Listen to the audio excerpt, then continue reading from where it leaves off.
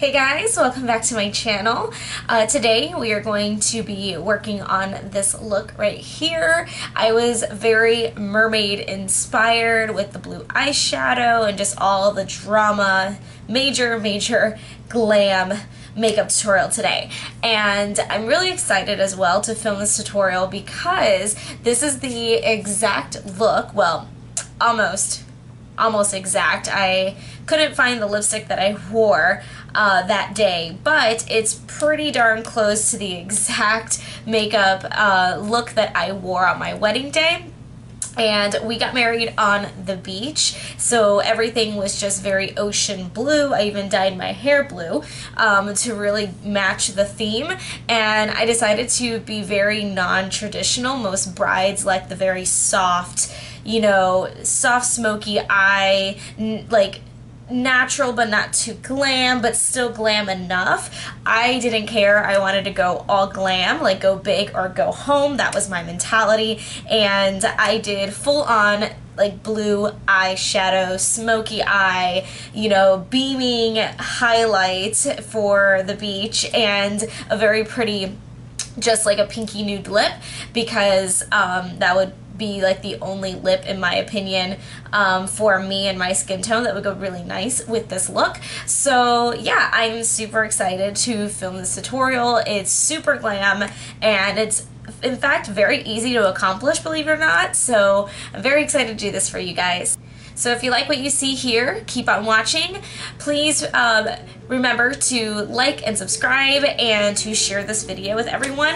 I am finally on a good filming schedule, so you will see videos from me every Wednesday evening at 6 p.m. Eastern Standard Time, because I am on the East Coast in Florida, so it'll be 6 p.m. my time. And you'll also see videos from me Sundays at 3 p.m. again in my time zone. So I hope you guys enjoy. Hopefully this new schedule works out. I have a filming schedule, an editing schedule, everything like that. So please make sure to follow me on all my social media as well, okay? So if you like what you see here, keep on watching. Start off with, I've already primed my eyes with Maybelline's Better Skin Concealer, Airspun Loose Powder, and a brush from Morphe. Shades in our crease, we're going to be using shades from BH Cosmetics 5th edition of their 120 color palette. And I'm just zooming in on the 5th edition just to make sure you know what it is. And I will be zooming in on the BH Cosmetics part so you know what that is as well. We're going to be using these two shades from the palette. That way we can build the color in our crease. One's a lighter brown and one's a little bit of a darker brown. Now you can take any fluffy brush you have. It can be synthetic, it can be real hair, it doesn't matter. As long as you just take a brush, a nice fluffy one, and you're going to start working that shade into your crease. Like I'm doing here, going back and forth, circular motions, all of that jazz. So you want to make sure that this shade stays in the middle of your crease. You don't want it too low or too high, because then the point of keeping it in the middle is so that when you put in your second shade, that darker brown, to build up that crease color, then you'll drag it down a little bit lower. Now we're going in with that second crease shade, which is that darker brown, just to intensify the crease a little bit more. Not too much, just to really define it. And as you can see, I'm just repeating the same exact process. Circular motions with your brush, back and forth, windshield wiper motions, all that jazz. You just repeat the same thing. Now for the lid shade, this is the most amazing color ever. This is from the BH Cosmetics foil palette, and all I did was take a small, just dense shader brush, sorry, not a dense, just a small shader brush, and sprayed it with Milani's Make It Last setting spray, because this will help make the foil eyeshadow even more intense, more metallic.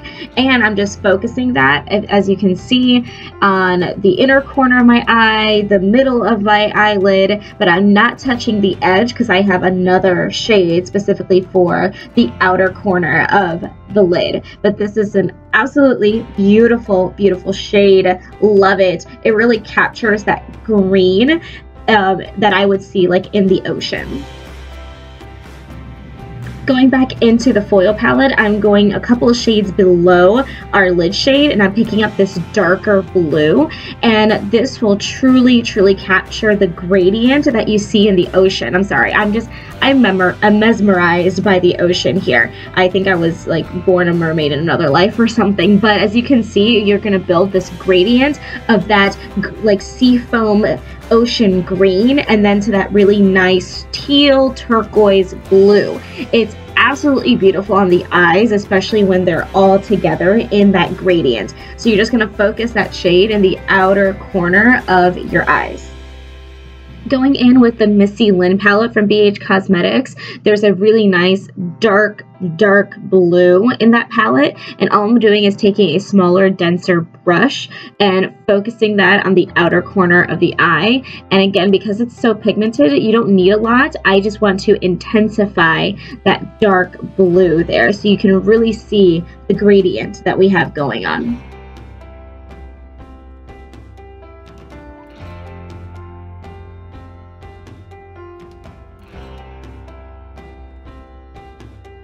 Still focusing on the outer corner, and all I'm doing is picking up a little bit, just a little bit of black eyeshadow. Again, you don't need a lot, but it's to intensify that outer corner there. So as you can see, you want to go from light blue to that medium blue to the darker blue. And that's all I'm doing, is just intensifying that very outer corner just a little bit. Next up, I'm putting on some gel liner by Maybelline New York Eye Studio, and this is in the shade Blackest Black. It's their gel liner. Absolutely love it. This does not budge at all whatsoever. Now that we got our liner on, just put on any mascara. Just choose your favorite. Personally, I chose the L'Oreal Waterproof Mascara in Carbon Black. It's their voluminous mascara. And I'm just simply putting on a little coat to prep for fake lashes. For my lashes today, I will be using the Ardell Wispies, and these are so gorgeous and very lightweight. To prime the skin, I'll be using Benefit's Pore Professional Matte Rescue. This is their gel matte primer, and for some reason I really like this. Give me your thoughts. I haven't really met anyone else that's used it. They've all used the regular Professional, but I really like this. It does keep me matte all day, and it does fill in my pores, so it works very well for my skin. And to conceal my blemishes, this is just something that I do. You don't have to do it. I like to put concealer basically all over my face and blend it out with either a regular makeup brush or a stippling brush or something, whatever you have in your collection. And this just helps to conceal the blemishes, especially me. I have really dark spots on my skin. And that way, when you put on your foundation, you don't have to put on so much of it.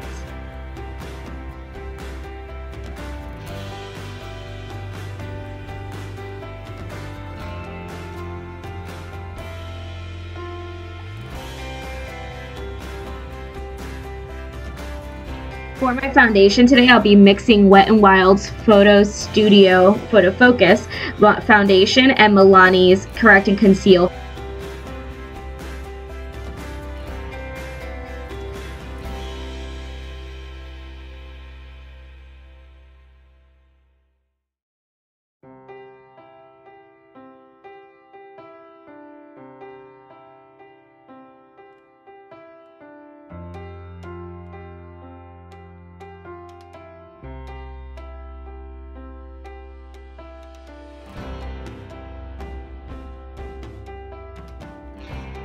Today, since we're going all glam, I will be doing a little bit of pre-contouring / bronzing before my powder bronzer goes on, and I'm using the Cover FX drops, and this is in the shade Sunset. So all I gotta do is shake it up a little bit. I usually dot it in the back of my hand, and then I take any brush that you have, as long as it's dense, and I start just drawing the lines where I want them on my face and everything, and on my forehead. And it's just really easy to work with because it's a liquid, and of course I'm putting the liquid before I put on my powder bronzer.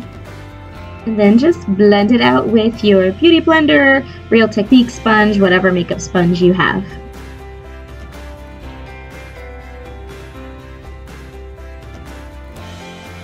For my concealer, as always, I'm using the Tarte Shape Tape Concealer. I know I fell in love with the $25 concealer. I'm just now getting over it, but I'm in the shade Light Medium Honey, but it's just a beautiful concealer. It leaves everything just so flawless underneath the eyes, and it does not break throughout the day. It really, really doesn't.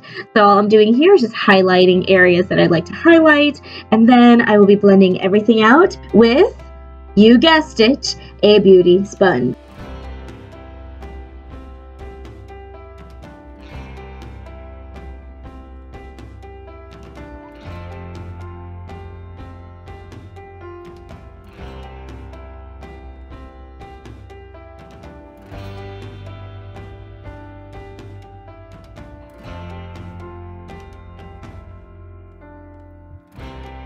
Next, I'll be using Laura Mercier's translucent powder just to set my under eye, my forehead, basically the entire T-zone, and of course the rest of my face. I will be setting my entire face with this powder.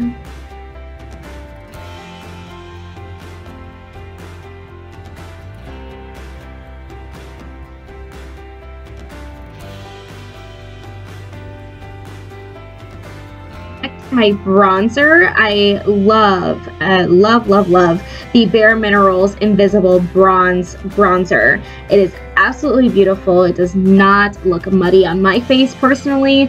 It just all depends, what you like. So pick up your favorite bronzer and just follow the same process. But personally, I love using the bronzer from Bare Minerals. It just looks so flawless on the skin, and I am in the shade Dark to Deep because any other bronzer that I use looks way too light on my face.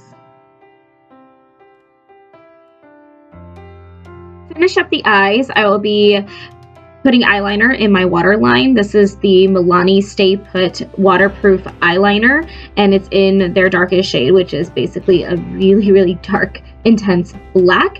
And I'm just focusing this on my waterline.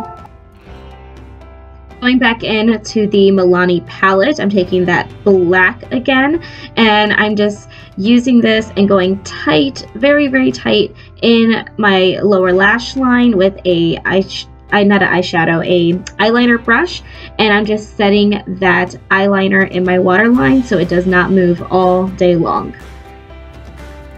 Next, I'm going back in with the shade that we used in our eyes, which is that really dark, intense blue, and I'm just smudging that in my lower lash line just to give it a very nice smoky effect. Once again, I'm going back into the Milani palette, picking up a nice light brown just to finish off that lower lash line. So you start with really dark, intense shades, and then you smoke and lighten them out to give it a nice blown out look on the lower lash line. Then you finish it off with your favorite coat of mascara, and you are done with the eyes. For my blush, I will be using a product by Milani. This is an oldie but a goodie, and this is their baked blush in the shade Luminoso. The reason why I love it so much is because look at that beautiful peachy shade. I absolutely love it. It looks beautiful on the skin. It really gives you a nice luminous glow. I forgot that I needed to do my brows, and I just did them, so I skip over all of that for you guys. If not, this would be a million years long. So I'm going back in with the Missy Lynn palette one more time, and I'm taking that really beautiful light shade in the palette, and I'm going to use that to highlight the inner corners of my eyes and my brow bone as well.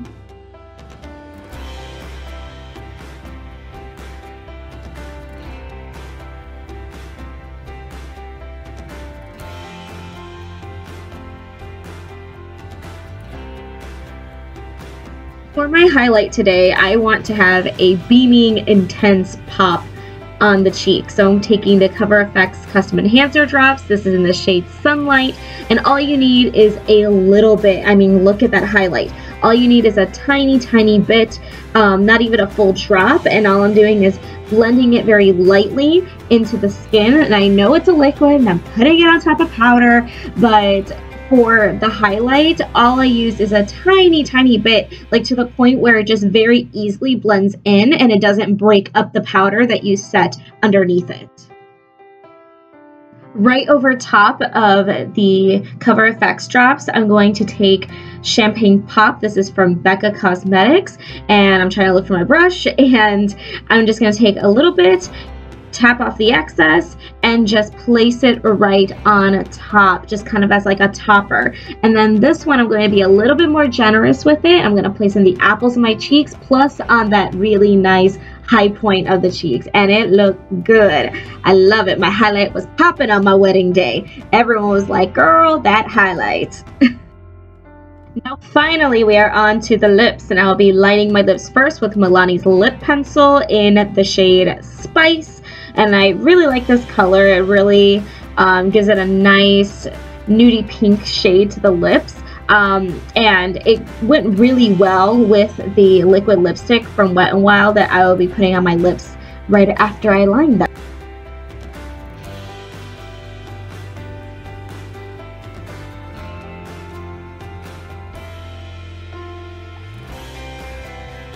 The liquid lip of my choice today is from Wet n Wild. This is their liquid catsuit matte lipstick, and this is in the shade Coral Corruption. It is a beautiful, nice nudie pink. Basically, I think of it like the coral reef underwater, nice a little pinky nude, and it goes very well with this look. I think it complements it.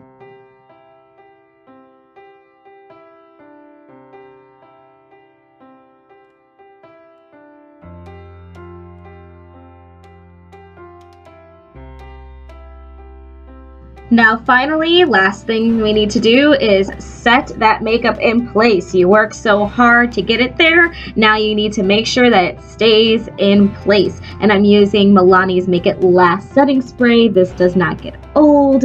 I love the way it mists, and I love the way it just covers everything. It makes your makeup last so much longer. And that is it. Alright, this is the finished look right here. This is what you will get. You can change up the lip if you want to. Personally, I went with a really nice pinky nude lip, so it doesn't really clash with the blue eyeshadow. But again, this is your creativity. This is your canvas, your face. I am just giving a pure example as to what works with me and my skin tone and my face and my likes and my dislikes. So yeah, so do whatever your little heart desires, and I hope you enjoyed this video. I really hope you enjoyed this very, in a sense, like simplistic mermaid look, and I hope you get inspired and kind of put your own spin on it. So yeah, this is it. I hope you enjoyed it. Please remember to like and subscribe to this channel, share it, give it a thumbs up, and please make sure to keep following me. Remember, my videos come out Wednesday evenings at 6 and Sunday afternoons at 3. So I hope you guys continue to watch, and I'll see you guys soon. Bye.